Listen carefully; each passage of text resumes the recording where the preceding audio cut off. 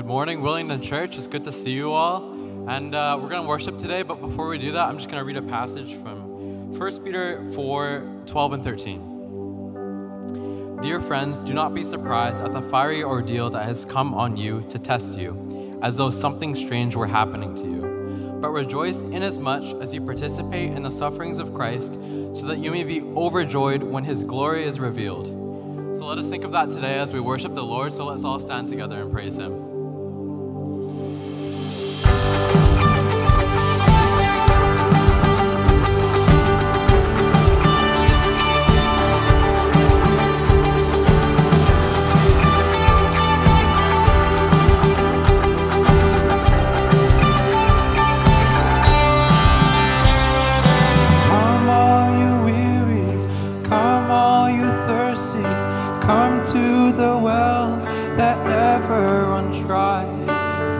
Of the water, come and thirst no more.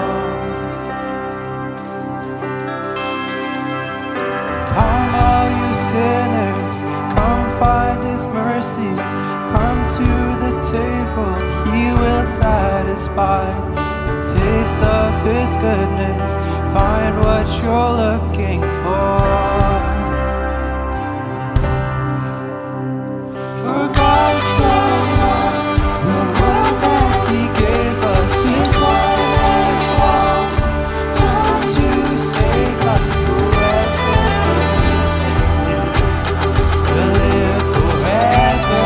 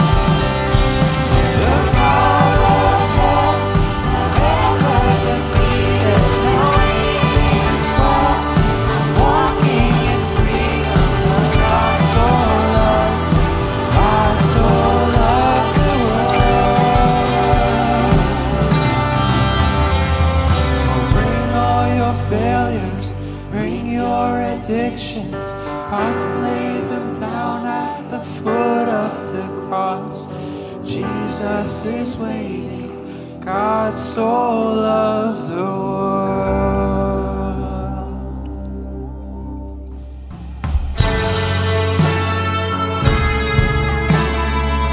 We're going to sing a new song talks about God's promises and his faithfulness that endures forever. So we invite you to sing along. God of Abraham, you're the God of covenant and faithful promises. Time and time again, you have proven you'll do just what you said. Though the storms may come and the winds may blow, I will remain steadfast and let my heart learn when you speak a word, it will come to pass. And great is your faithfulness to me. Great is your faithfulness to me. Oh, God from age to age, though the earth may pass away, your word remains the same. Your history can prove there's nothing you can do. You're faithful and true. Though the storms may come and the winds may blow, I remain steadfast and let my heart learn when you speak a word, you will come to pass. Great is your faithfulness to me. Great is your faithfulness to me. From the rising sun to the setting sun, I will praise your name. Great is your faithfulness to me.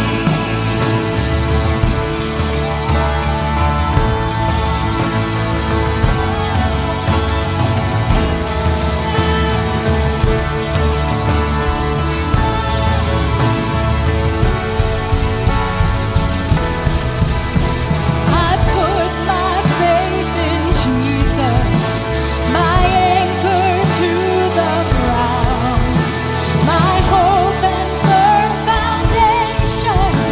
He'll never let me down.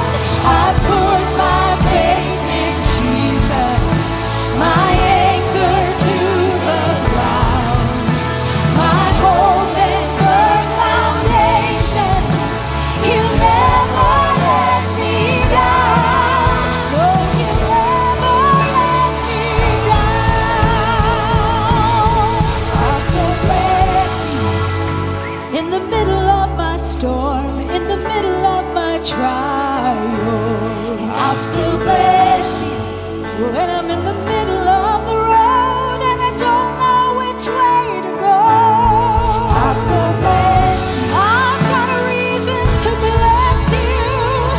You are faithful. You are faithful. Great is your faithfulness. Great is your faithfulness to me. Great is your faithfulness to me. From the rising sun to the setting sun, I will praise your name. Great is your faithfulness to me. And great is your faithfulness to me. Great is your faithfulness to me. From the rising sun to the setting sun, I will praise your name. And great is your faithfulness to me.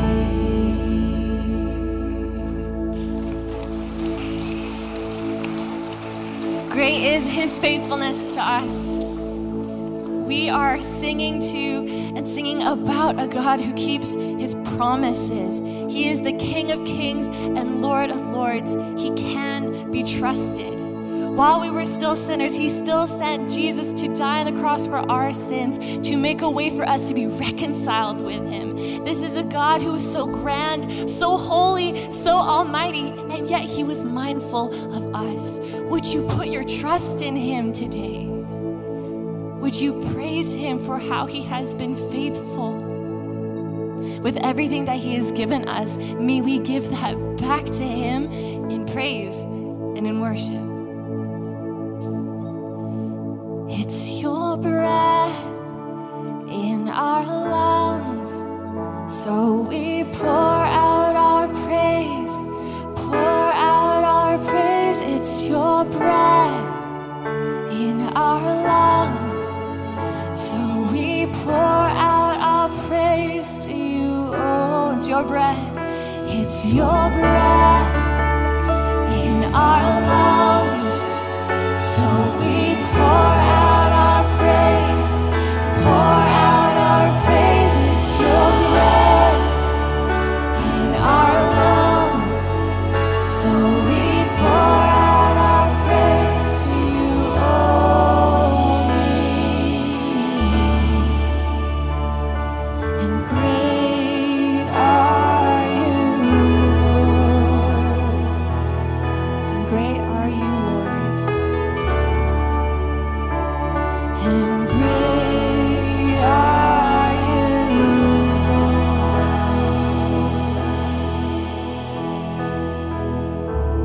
So as we worship him this morning, as we sing about our holy God, we invite you to just take a moment and think about that. As we hear this hymn being played, holy, holy, holy. Think about who God is, what he has done, and who he says you are, who I am. That he would invite us to be adopted into his family, to be part of the beautiful kingdom. Let us worship and reflect on that and give thanks for that.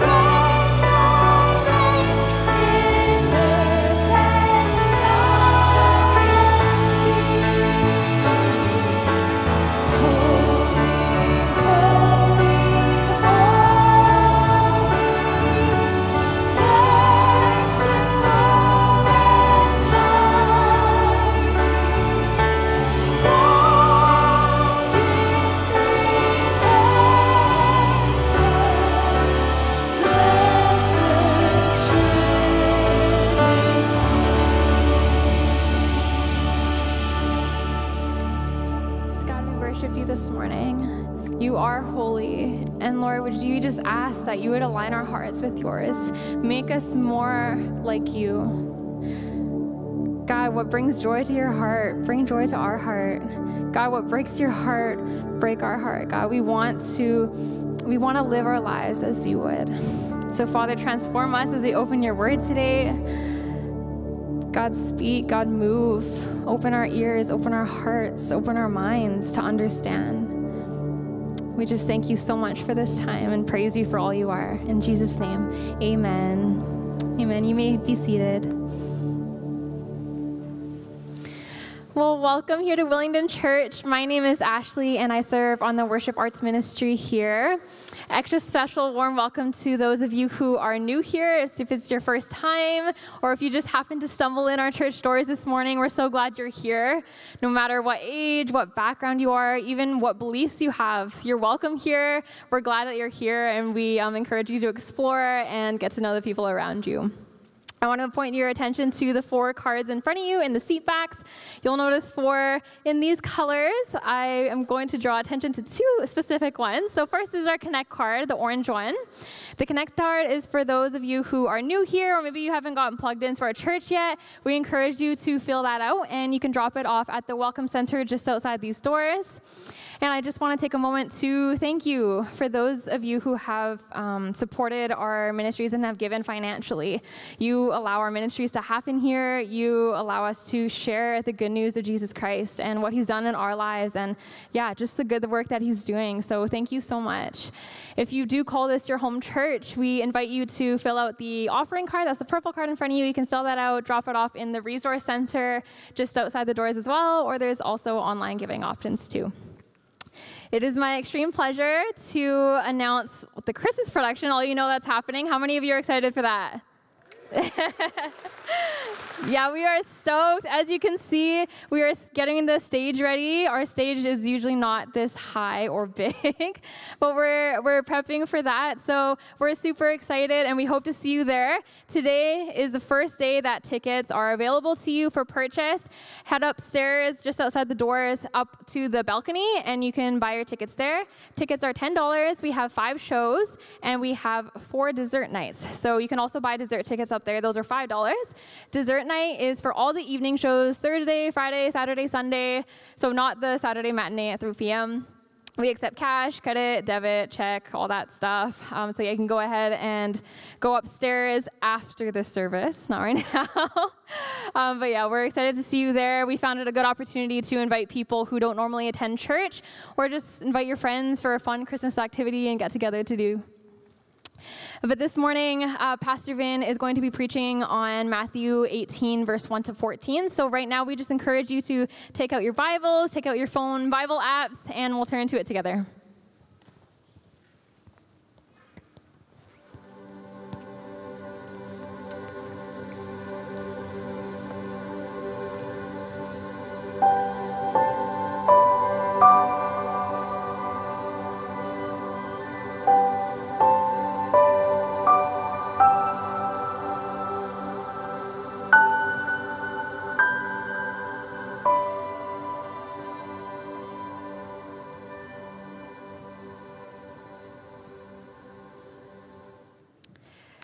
If you're able, would you stand with me in the reading of God's word?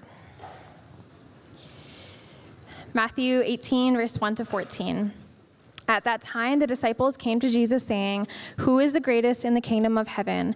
And calling to him a child, he put him in the midst of them and said, "Truly I say to you, unless you turn and become like children, you will never enter the kingdom of heaven. Whoever humbles himself like this child is the greatest in the kingdom of heaven. Whoever receives one such child in my name receives me, but whoever causes one of these little ones who believe in me to sin, it would be better for him to have a great millstone fastened around his neck and to be drowned in the depths of the sea. Woe to the world for temptations to sin, for it is necessary that temptations come, but woe to the one by whom the temptation comes. And if your hand or your foot causes you to sin, cut it off and throw it away. It is better for you to enter life crippled or lame than with 2 hands or 2 feet to be thrown into the eternal fire. And if your eye causes you to sin, tear it out and throw it away. It is better for you to enter life with 1 eye than with 2 eyes to be thrown in the hell of fire. See that you do not despise one of these little ones. For I tell you that in heaven their angels always see the face of my Father who is in heaven. What do you think? If a man has 100 sheep and one of them has gone astray, does he not leave the 99 on the mountains and go in search of the one that went astray? And if he finds it, truly I say to you, he rejoices over it more than the 99 that never went astray. So it is not the will of my Father who is in heaven that one of these little ones should perish. This is the word of the Lord. You may be seated.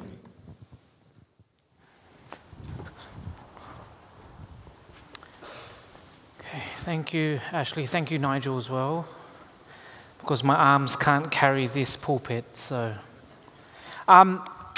before we begin, I want to pray for some of the circumstances that are a very short prayer for what's going on in the world. I've sort of mashed together some prayers from the Common Book of Prayer.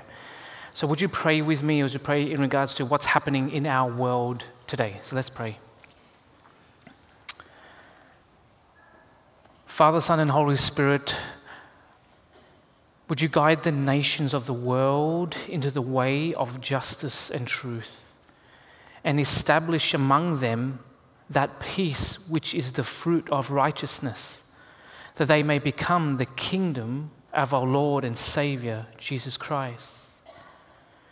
In Jesus, you have commanded us to love our enemies, lead them and us from prejudice to truth, deliver them and us from hatred, cruelty, and revenge. And in your good time, enable us all to stand reconciled before you through Jesus Christ our Lord. Amen. For those who don't know me, my name's Vin. I'm one of the pastors here.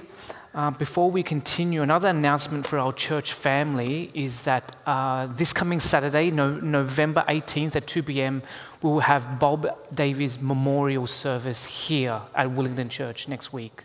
So that's Saturday, Bob Davies Memorial, November 18th at 2 p.m. here at Willingdon Church. For those who know him, he serves as an elder here. He served all across our church, and so he's dearly loved and dearly missed as well.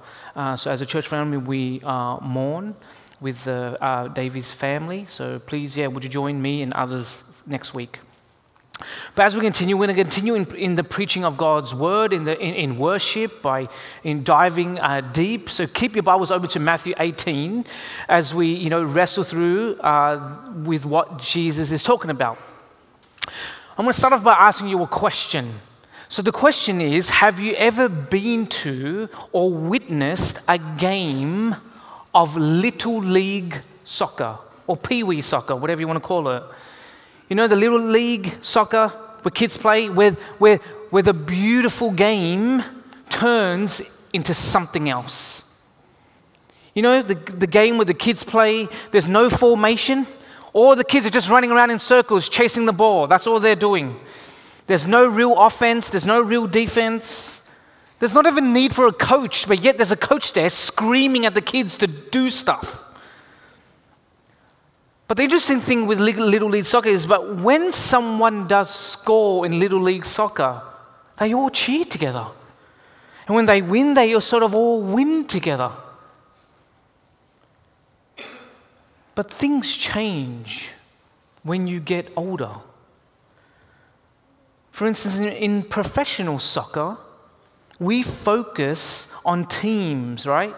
But we not only focus on the team, we focus on the superstar that is on that team. You know, the one player that the team has who makes that one team great? The one player we celebrate when the team wins, but the same player we blame when the team loses.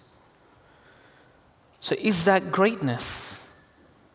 In many ways, Little League soccer is actually more beautiful. Why? Because it's innocent. And there's a sense of humility in its beginnings. Today's passage, Jesus will help all who hear him understand true greatness, but also true humility. So I have 3 points I want to make from today's passage, and they are these.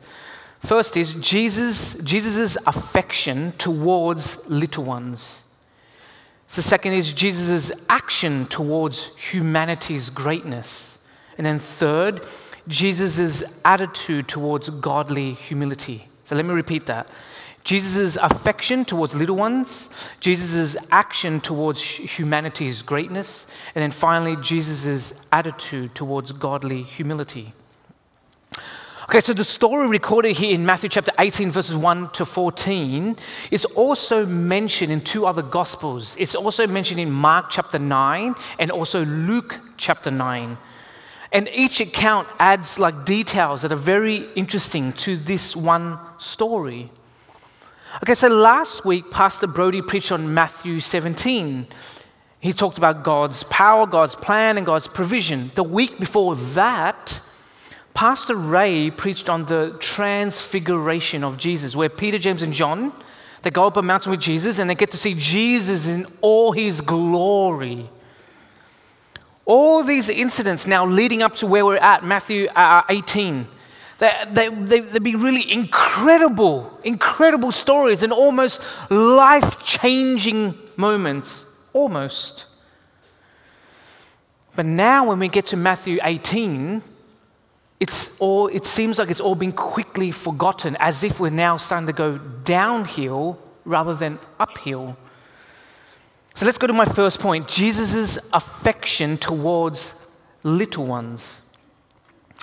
Okay, so I don't have the iPad here today because of some things, but just imagine I have one. So it's stated here in verse 1. What's not stated here in verse 1, but that's very important, is according to Mark's version of this story, Mark chapter 9, according to his versions, the disciples are arguing. Okay, that's the framework that Mark wants us to have, but I also think, Matthew, assumes as well. And they're arguing about what? About who is the greatest in the kingdom. Okay, so let's go deeper. So the terms I would draw your attention to in the passage is this. So if you have a pen, a highlighter to underline in your Bibles, or a way to do it with your digital device, I would encourage you to highlight the word in verse 1 of chapter 18, and who is the greatest. And the second part I encourage you to highlight is the kingdom of heaven.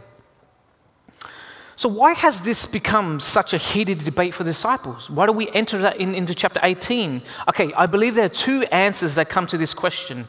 It's not stated here in the passage, but I think Peter, James, and John could not help but share with the other disciples about the transfiguration of Jesus. I want you to imagine that after this transfiguration, the disciples and Jesus go back down the hill, they meet with the other disciples, and I can imagine Peter, James, and John telling the other disciples, hey, guess what I saw? Now, the other disciples most likely felt what? Left out.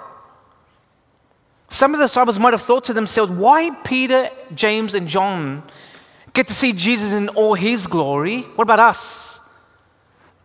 What possible reason could Jesus have for the rest of us not to see him in his glory? Secondly, Jesus all throughout the Gospel of Matthew, he's going to mention the term, the kingdom of heaven. Up to this point of chapter 18, he's only mentioned it 4 times. But after that, for the entirety of the Gospel of Matthew, he's going to mention it 32 times. So this must be important. In our context today, when you and I talk about greatness, we usually measure it in a number of ways, but there's really only one way. In particular sports, think about soccer, or better known as football. When we talk about players like, Pele to Maradona to Messi, true football fanatics will debate on what? On numbers, stats. They'll debate also on the eras they played in. They'll maybe debate on even the teammates that they had. True sports fans really get into the debates of who is the greatest, and those conversations continue to this day. But the disciples are looking at this issue of greatness a little differently. Because what's interesting is they're talking about greatness, but not a single one of the disciples, not a single one has any number to back them up about their greatness. What are they? Every disciple here is a big fat zero. They got nothing. You know, I can still remember very clearly when I was in elementary school, during lunchtime, when the bell would ring for lunch, all the boys would run out to the field to play soccer together. But it usually went like this every lunchtime. When we get to the field, there will always be like two captains. Okay, the two captains were usually the two best football players. And what would happen is the rest of us, probably about 50 of us, would stand across the two captains. And then the two captains would start to select who would be on their team, each having a go. I always found myself in the last five. And by that point, I'm not kidding you, with no exaggeration, by the time they got to the last five, the two captains gave up on picking. And then they let the last five, you decide which team you want to play for. So I usually picked the team that I thought was going to win. You know, at that time I was still very young, but you know, at that time, honestly, it didn't bother me. But now that I know better and I have feelings, oh man, that's embarrassing. But would you look with me in verse 2 of chapter 18? In verse 2 it says, Jesus calling to him a child who put him in the midst of them. So after this question about greatness, look at what is missing in verse 2. There's something missing. Jesus does not once tell them to not pursue greatness. He doesn't say that. When you read the rest of the passage, when you put all of that passage together, you're going to see that Jesus actually, he wants them and he wants us to pursue greatness. He actually does. Don't we all want to be great? I know I want to be a great husband. I want to be a great father, something better than a 3 out of 10. I want to be great at what I do. I want to be a great neighbor. I know I not only want it for myself, but I want it for my children. I want my children to be great at school. I want them to be a great child, a great friend, a great Christian. How does Jesus respond to their fight, their arguing over greatness in the kingdom of heaven? He says it right there in verse 2. Jesus calls a child. And he has this child sort of stand in front of them. You know what's really interesting about the term child here in the Greek? The term child here, it's not in the masculine and it's not in the feminine. He has no gender role to it. And what's also interesting in regards to child, he also does not name the child. You see, in the days of Jesus, children had no social status. They had no social standing. And they were considered actually one of the lowest in that culture. But it is a child then that stands amongst them. Jesus is making a very big statement here with this very young child. We do not feel the tension. We do not feel the tension like the disciples do right at this moment. Why? Why don't we feel this tension? Think about in our cultural context today. We lift up children, we protect our children, we fight for our children, rightfully so, as we should. But in recent times, I've seen that shift. It's slowly changing. I think there's two major shifts in our culture today in regards to children.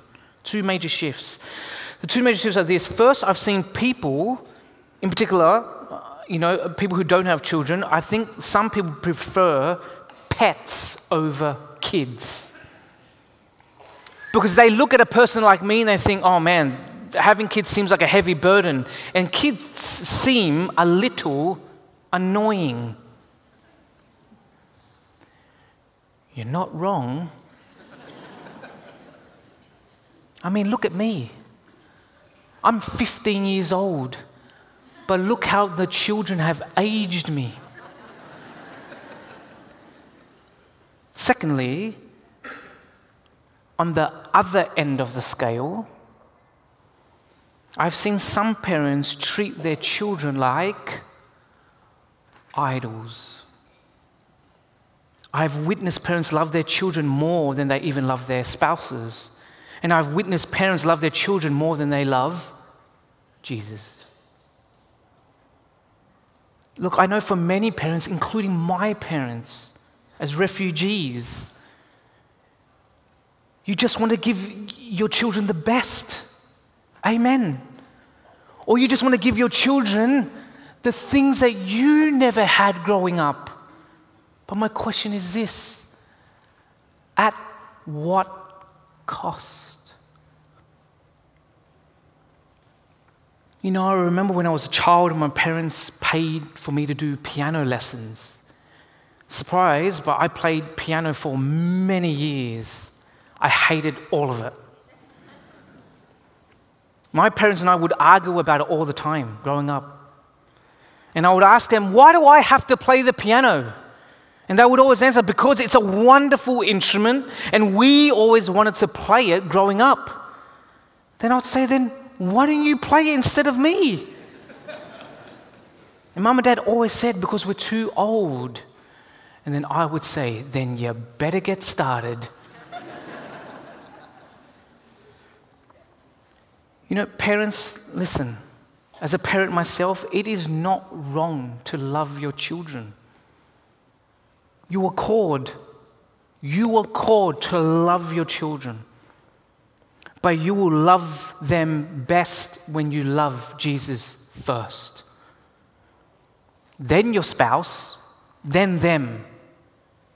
But anything you love more than Jesus is an idol. A quick thing to point out in verse 3. In verse 3, you see in the beginning that every time you see Jesus say, truly I say to you, every time in all of Scripture, He's actually calling you to listen, to pay attention. He's saying, okay, pay attention to what I'm going to say next. So what should we pay attention to? He's calling us to pay attention to the first two imperatives of verse 3. And what are the first two imperatives? The two imperatives are turn and become. The word turn here is better understood in the Greek as sort of convert or converting. He's telling those who are listening, hey, don't just stop what you are doing, but then once you stop what you're doing, turn the other way and then walk away from that. Walk in the opposite direction. The second is become. Become like what? Become like a child. So there's a turning and then there's a becoming like a child. The idea behind both words is this. The idea is there is a continuing process. He's saying this is not a one-off event. He's not saying do it once and that's the end of it. No, continuing. He's saying for all people who call themselves Christian, this process of turning and becoming, it never ends. Just like a soccer athlete who has bad habits and tendencies in their game, what do? They continue to train. They train in order to move away from the bad habits so they can do better. But why is Jesus still pushing this idea of becoming a child? Man. Because it seems like Jesus wants us to take this idea of being childlike deeper than you and I actually want to go. I believe the idea that Jesus is making here by referencing children once again within his social context is the idea of humility, which he gets to in verse 4. Let me explain of what I think Jesus is going through. I usually go to superstore to go grocery shopping. I'm not going to tell you which superstore because I don't want you following me. But when I go to superstore to buy groceries, on the way to superstore, I always see the same homeless guy at the same lights. You know, the same guy that holds up the same sign, asking for help in some financial way. If I get past him, and if I don't make any eye contact, I can get to Superstore, I can park my car, but when I get to the front of Superstore, as I'm walking inside the store, there's always two homeless guys, one on one end each of the entrance of Superstore. Two guys sitting opposite sides of the entrance with a sign asking for money as well.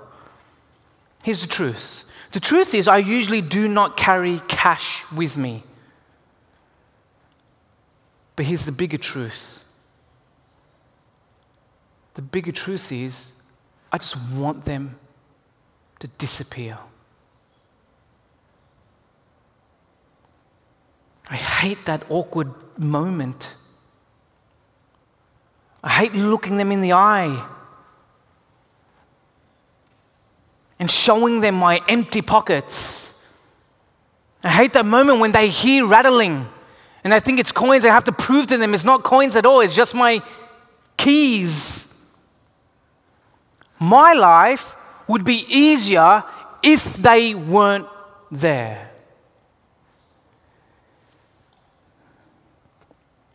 But Christians and non-Christians alike, nobody wants to be treated this way. I think most of us would agree that there are times when we all need help, do we not? But we would not want to be mistreated like the homeless people, but we also don't want to be mistreated like the children. But Jesus is actually, if you look at the text, he's going up against every single cell of our bodies and encouraging us don't think too highly of yourself, but don't think too lowly of yourself. He's saying when we get to the place of what place? The place of humility, then we are able to enter. That's weird. I thought the disciples were fighting about who will be the greatest in the kingdom, but now Jesus is talking about entering the kingdom. I think the disciples have forgotten, just like you and I can, we've forgotten about the real possibility of not even entering the kingdom, let alone on who's going to be the greatest. Highlight the word there in verse 4 when he says, whoever humbles. Jesus wants us to humble ourselves like a child. If you question the passage like me, I would ask Jesus in this moment, Jesus, how is a child humble? For those who don't know, I have 2 young daughters, and I do not get the sense that they are humble. Every time they play a game together, it always ends up with them fighting. They're crying and screaming that the one didn't let the other win. Or when they play sports, they want to beat each other until one cries. Or when you show affection to one child, the other child gets jealous and says, oh, you don't even love me anymore. The word humbles here is best understood in the original language, in the Greek, as it's translated as the lowest position. You know, in the family I was raised in, children were always sort of second class. You know, every time we had families, had dinner with other families, there was always a table for adults, and there was always a smaller and shorter table for kids, somewhere hidden somewhere in the house. You know, the kids' table always looked and felt different. Thank God I get to punish my children that way as well by putting them on the kids' table. But C.S. Lewis, the former professor of Oxford and Cambridge University and an Anglican theologian, once wrote, true humility is not thinking less of yourself, it's thinking of yourself less. Let me repeat that. True humility is not thinking less of yourself, it's thinking of yourself less. Church, There are many of you in this room right now, or for those who are online, where you have yet to really commit to Jesus, like really commit. Many of you have been following Jesus for a really long time. Many of you have been following Jesus for a very short time. But each and every one of you, God is calling you to something. I think one of those things is He's calling many of you in this room to be baptized. Many of you do not want to get baptized, I believe, because welcoming Jesus into your life publicly would mean losing some things you really want to keep. Because you don't want to give those things up. Jesus is calling you, become like a child. I'm so thankful, as is Pastor Jonathan, our life groups pastor. There are many of you in life groups. For those who do not know, if you're visiting, so thankful that you're here. But if you do not know, our church, we meet during the week. We gather in small groups, which we call life groups, where we we meet each week. To eat, to pray, to study God's word together. It's actually a really good and healthy thing for the Christian life. But to my brothers and sisters, many of you will ask to change groups. Pastor Vin, can I change life groups? You want to know why? The number one excuse is because you do not like the person in your group. Many do not want to be in life groups because they do not want to welcome others in their lives, or it all feels, being in a life group, it's just too time consuming. Jesus is calling you, become like a child. Jesus' affection are really on those who see themselves as small, insignificant, unseen, like a child. It is those that Jesus deems as the greatest. A great way to understand this idea is in C.S. Lewis's series, The Chronicles of Narnia, in particular his book, Prince Caspian. In Prince Caspian, there's a section where when Lucy, one of the characters, addresses Aslan. Aslan is the Christ-like figure in the book. And Lucy says to Aslan, Aslan! They haven't seen each other for a while. And Lucy says, Aslan! She says, you're bigger. Aslan, you're bigger. This Christ-like figure. And then Aslan responds, that is because you are older, little one. And then Lucy responds by saying, wait.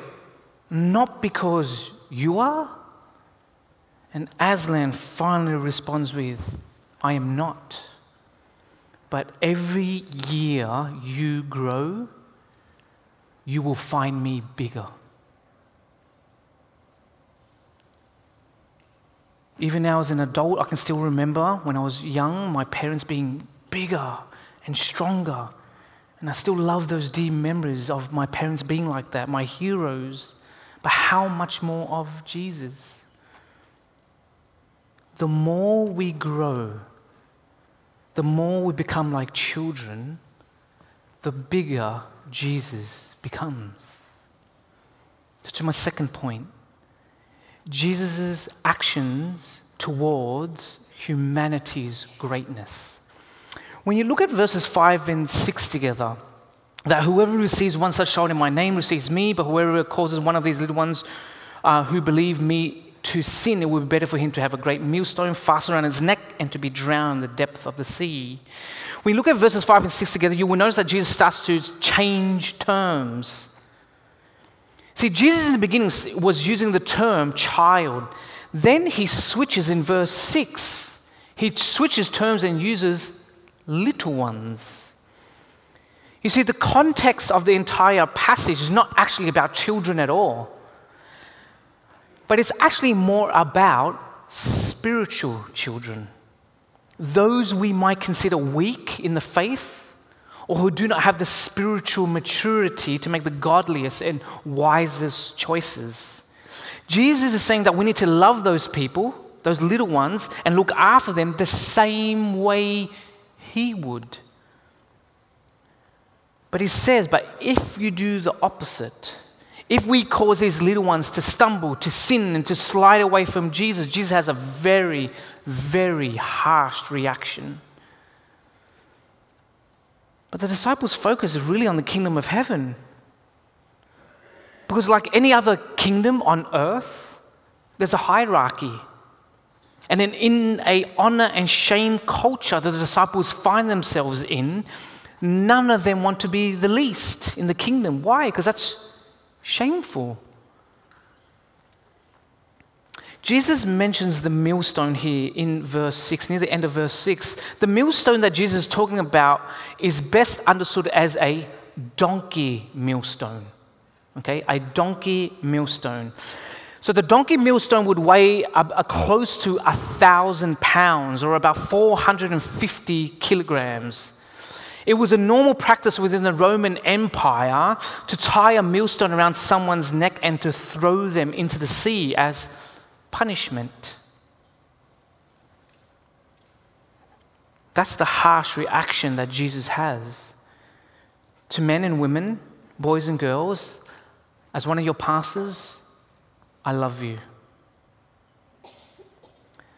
But there's a cost when you send each other photos over the phone that no one should be seeing.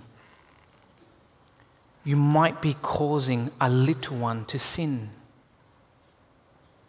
To many in Unite, into our college and career ministries, I love you too.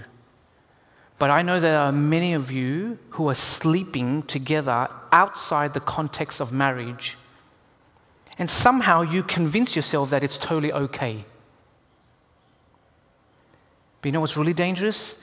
What's really dangerous if you've convinced the girl who was really unsure, you've convinced her it's okay. You might be causing a little one to sin. Parents, I love you too. Maybe we've told our children one too many times how they are useless with phrases like, "What's wrong with you?" You might be causing a little one to sin. See, Jesus continues with this warning and these consequences of not obeying in verses 7 to 9.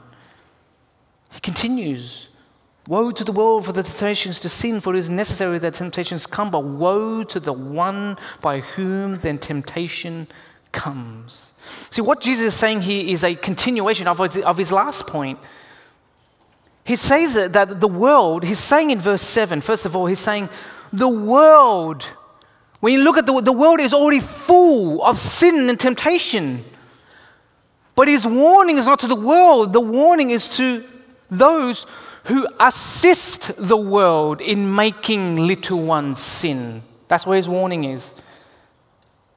So the question I have now for us is, what are we to do then in our cultural moment that we find ourselves in? What are we to do with all the images in the world?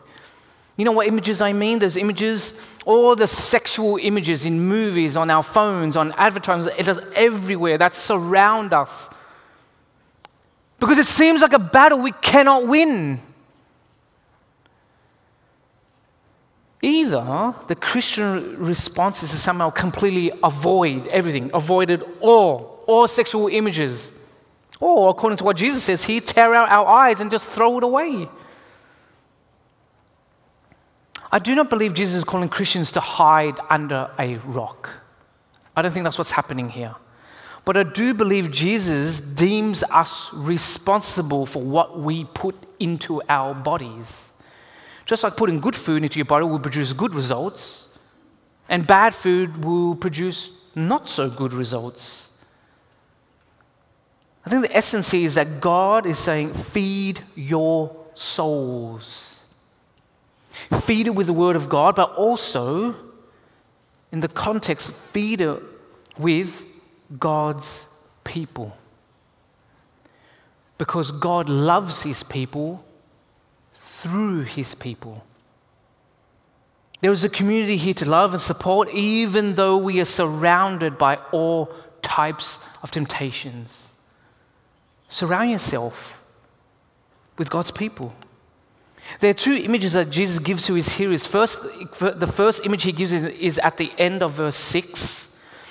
And then the next one, it comes in verses 8 and 9. So the words sea at the end of verse 6, or get the imagery of water, a lot of water. And in verses 8 and 9 is then fire.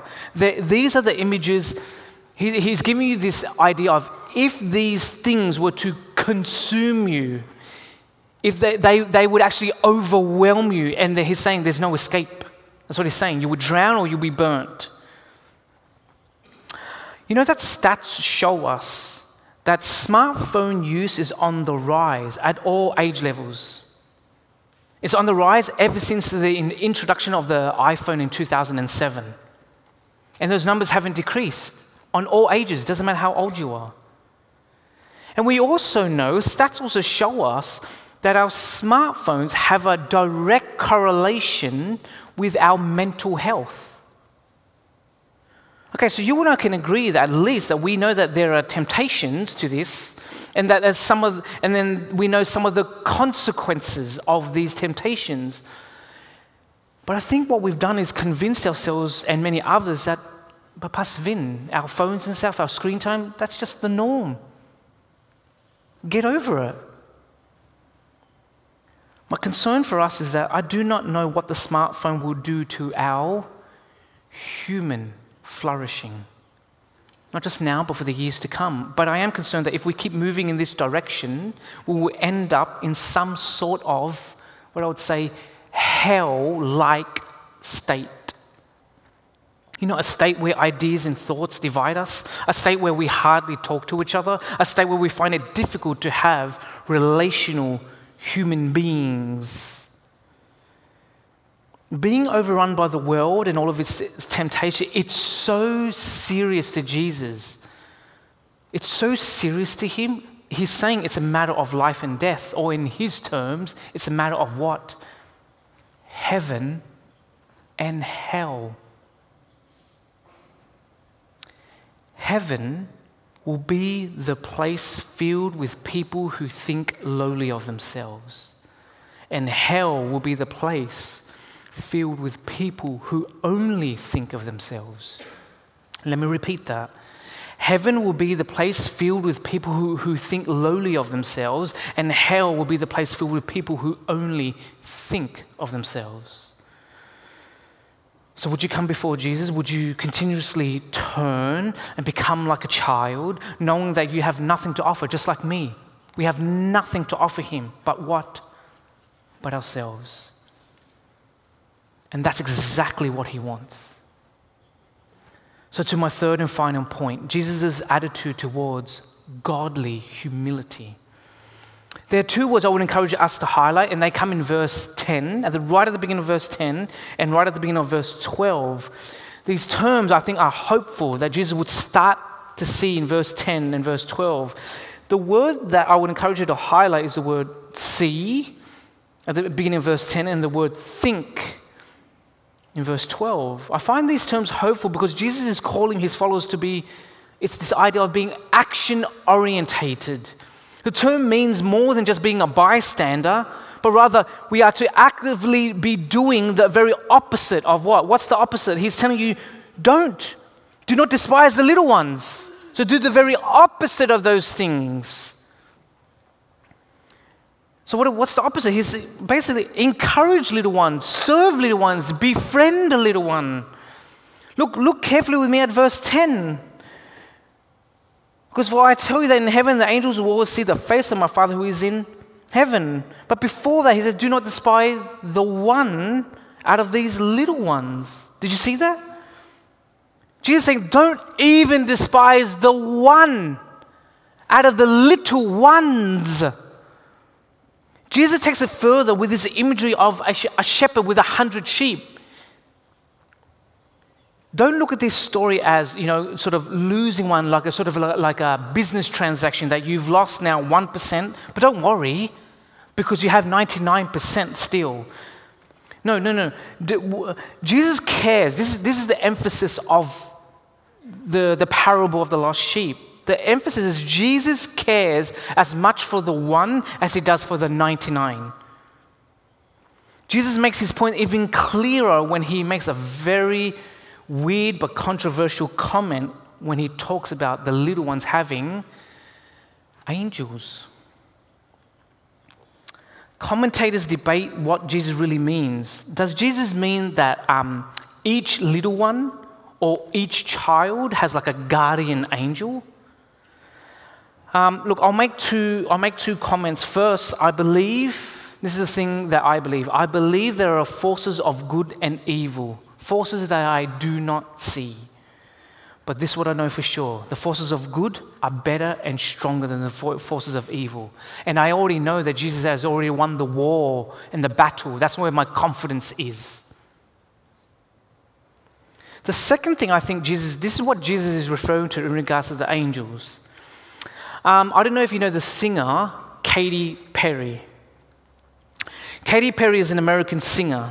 But she was invited to sing for King Charles's coronation. It was reported that her entourage consisted of 50 strong, and that she needed 5 dressing rooms for her outfits and for her entourage. My question is, if we're walking around with an entourage, what do you think that says to the world? I think it says that you're a pretty important person and not just any little one can sort of approach you. What I think is happening here in regards to the reference of the angels is this. I believe that Jesus is referencing the importance, not of the angels, though that's what people want to focus on. The focus here is the little ones. He's pointing to the fact that the little ones are so important that they are angels. That's their entourage. Do not only do the things, but he then says in verse 12, but you got to think about these things deeply. Think about how Jesus did not despise them, did not despise us. Think about how Jesus did not forsake them and does not forsake our littleness. But what does Jesus do? Instead of forsaking, he comes close. More than that, Jesus becomes little himself in order to save little ones. As Jesus has taught us, let us love and serve those who are little because we are little ourselves. And yet Jesus loves and serves us. And let us love and serve little ones and ourselves away from the world and towards Jesus by the power of the Holy Spirit. So I'm going to conclude with this, something very short. In the context that Jesus was in, did you know that sheep were considered less than children? Sheep were used as something transactional. Sheep were there for what? For food, for clothes. But it is this great shepherd that we call Jesus who goes after sheep. That's the image that Christ leaves us with. But you want to know what's even lower than a sheep? A lamb. But it's John the Baptist who sees Jesus coming towards him and says in John chapter 1 verse 29, when he sees Jesus, the next day John the Baptist, saw Jesus coming towards him and says, behold, the Lamb of God who takes away the sin of the world. It is Jesus, the Lamb, who humbles himself to where? To the point of what? To the point of death. Death where? Death on a cross. So that whoever puts their trust in him would join him in his greatness. So will you humble yourself before Jesus in order to be lifted up by him? Let's pray. So Jesus, we come before you with all the words and the feelings that we can muster up and give you praise and glory. Why? Because you were the Lamb that was sacrificed. You were the Lamb who takes away the sin of the world. Lower than a child, lower than sheep, you showed the ultimate humility. So Jesus, for those of us who have tasted and seen your great humility, who know about the sacrificial lamb, call us, to see and to think deeply of how to serve and love and befriend little ones here. And Jesus, for those of us who have not called ourselves little before you, would you just, by the power of the Holy Spirit, would you show us our ways? The honesty of it, to unveil our eyes and to help us see the way we deem greatness is actually not great at all. Would you help us to see our reality that we desperately need you? And it's when we feel helpless and hopeless and on our knees, that's when you wipe away our tears. You grab our hand and you lift us up off our knees. And you give us meaning, purpose, identity. So Jesus, help each and every one of us to come before you, the Lamb of God who takes away the sin of the world. Remind us that we don't just do that today, but for those of us who know you, we will do this for all eternity. And in your great name and sacrifice, Jesus, we pray. Amen. So there'll be questions up on the screen, and afterwards you'll be called to come to the front to pray with elders, pastors, life group leaders, not just here on this level, but up as well.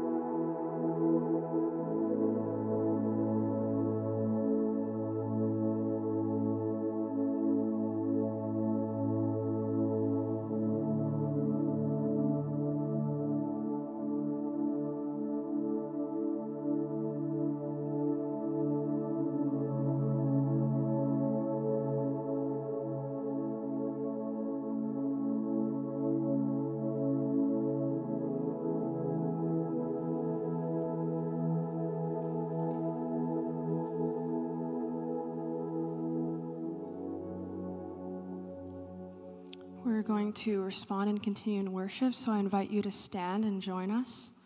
And I invite the elders, pastors, and life group leaders up to the front. If you would like to pray with someone, we invite you to come up to the front and pray with them.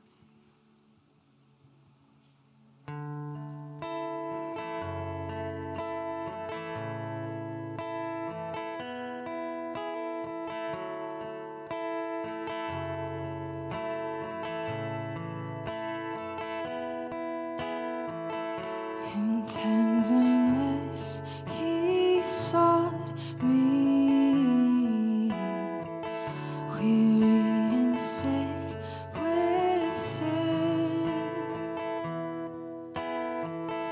and on his shoulders brought me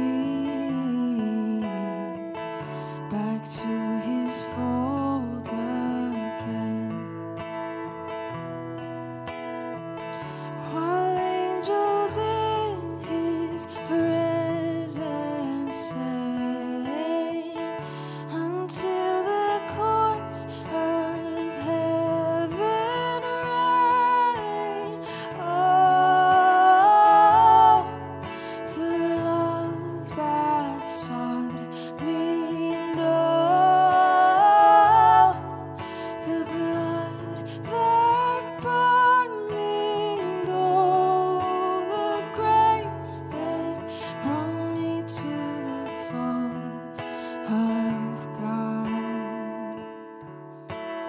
Grace that brought me to the fold of God.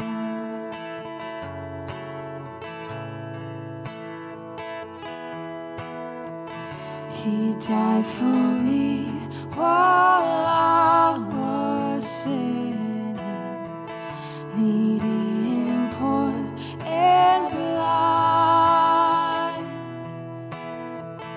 He whispered to assure me, I found thee, thou art mine. And I've never heard a sweeter voice. It made my aching heart rejoice. The love that sought me endure, the blood that bought me endure, the grace that brought me to the fold of God, and grace that brought me to the fold of God.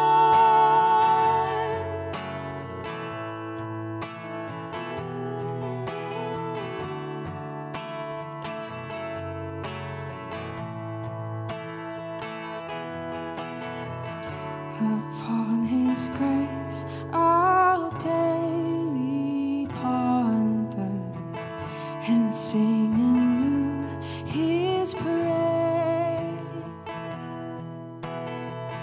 with all adoring wonder.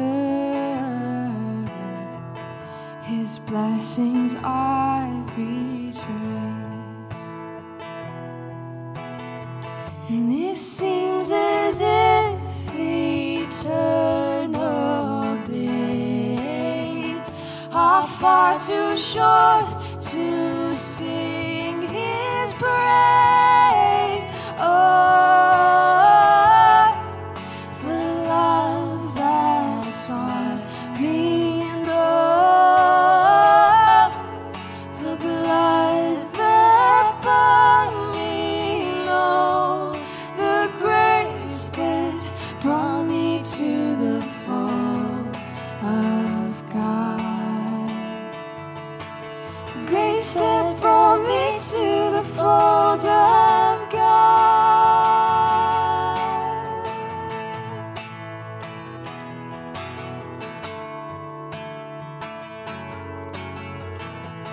We sing, and oh, the love that sought me endure, the blood that bought me endure, the grace that brought me to the fold of God, grace that brought me to the fold of God.